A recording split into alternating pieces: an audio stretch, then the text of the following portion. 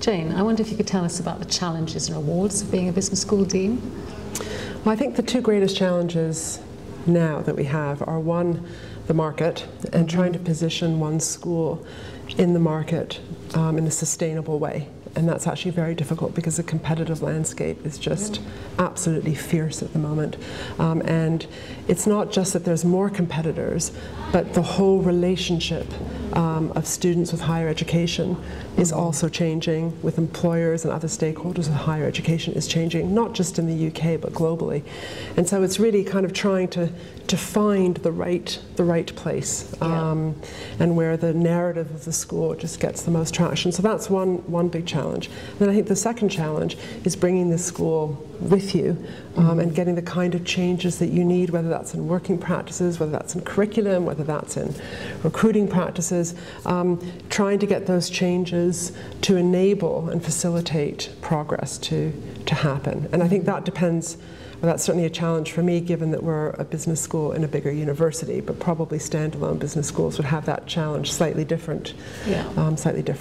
But for us, that's how it plays out. Rewards of the job? Well, the rewards of the job are that it's, first of all, it's absolutely fascinating. It's by far the most interesting job I've ever had. It's extremely varied. And you're operating at a strategic level 1 minute, a representative level 1 minute, a tactical and operational level 1 minute. And you can really influence change quite significantly. And I think that's fun. So if you enjoy that type of aspect, it's very, very rewarding. And what about the external aspects? How much time do you pay? Well, I think it's interesting. I think different deans probably take different approaches. Some deans are very much the representative of their school externally completely. I try and delegate some of that out because I think the more people we have that are engaging in different levels, the better. I even have a pro-dean external, which sort of helps us to achieve that. But there are some areas where being, the dean really does help open some of the doors. And it's a question of finding out where the biggest added value is to have the dean there versus, say, a particular type of researcher or versus someone who's an expert in a particular field. So it's really just playing that and figuring out where you can get the biggest bang for your buck externally, because otherwise you could easily spend your entire life in conferences, but that actually means that you can't then do the leadership role that you need to do back at the ranch, so to speak. Okay. And how do you manage your own diary and your own personal sense of balance and energy levels? Well, actually, I should have said that managing the diary is probably one of the biggest challenges. And this is where we've got Microsoft Outlook to thank, because there's so many people that can now take things in and out of my diary that sometimes it can be quite bewildering to know where you're supposed to be at what time. So the diary management is actually quite difficult, and the trick to that is just to be really absolutely disciplined about it. And to make sure that you actually carve out time and diarize that time to do some of the big pieces of work that you might have to do that would just otherwise float away. And I think in terms of the personal work-life balance, that's another area which you need to spend time on.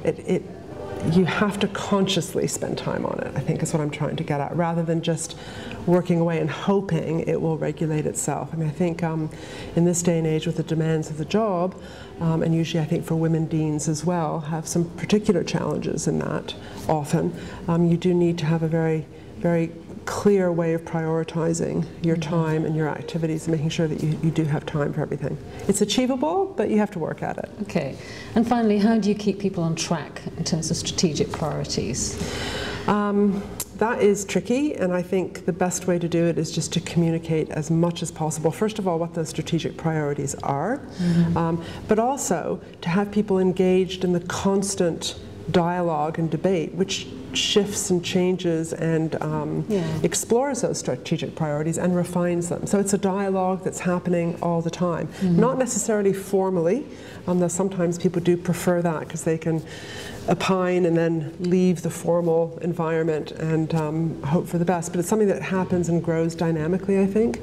But it's communication. It's trying as much as possible all the time to be talking about what the strategic challenges are, what are some of the ways to go about meeting them, to not be afraid of experimentation, trying things and then abandoning them if they don't work, and really kind of trying to constantly keep everybody aboard, which can be tricky, but if you communicate enough, it is possible. Okay, that's great. Thank you. Thank you.